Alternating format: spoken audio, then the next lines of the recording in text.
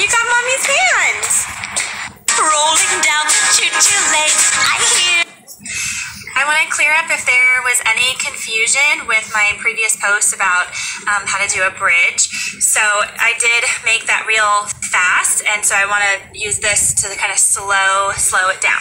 So you're laying on your back, feet can be up on a wall or a crib, and they could even be on the floor, but if you are someone who has prolapse, it's just nice to like lift with the weight. It takes the pressure off of the pelvic floor even more.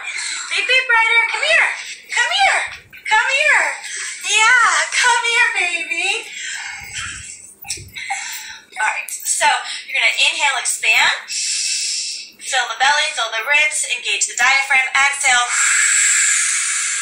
Wrap the belly together, pull the ribs down.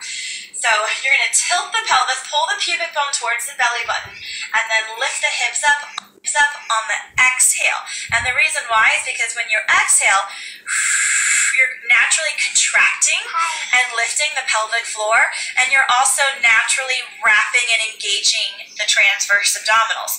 So when the hips are lifting and you're exhaling, you're in sync with your diaphragm and your pelvic floor, so you can get a really nice, good pelvic floor contraction, and you're linking that breath work with the movement.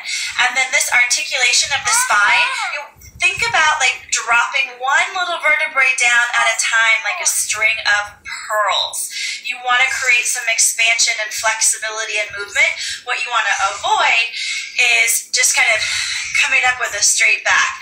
And it might look like that for you. I am naturally flexible and I work at it. But you want to try to create some space and some movement. So it's a big inhale.